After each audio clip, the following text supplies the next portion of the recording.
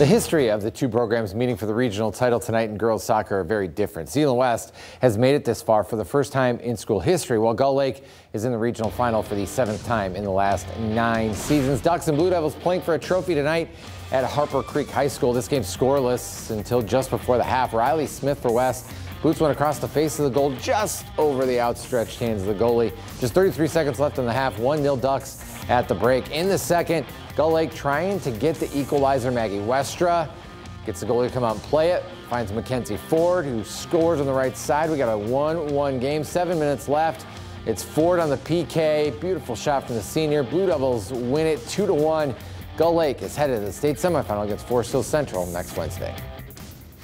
It's super exciting. This team is like one of my favorites of the 4, so I just know like if this is the team that we can do it. It was nerve-wracking, but we've been practicing that for like every single practice, so it was just like finding a corner, tuning everything out, and just finishing the game. The culture has always been refuse to lose for these girls, so when we were down 1-0 at halftime, you know, the expectation was we can still win this game and go out and take it. So it's fantastic to have them back in the Final Four, to get these seniors a regional final win, and yeah, it's great to be back in the state semis.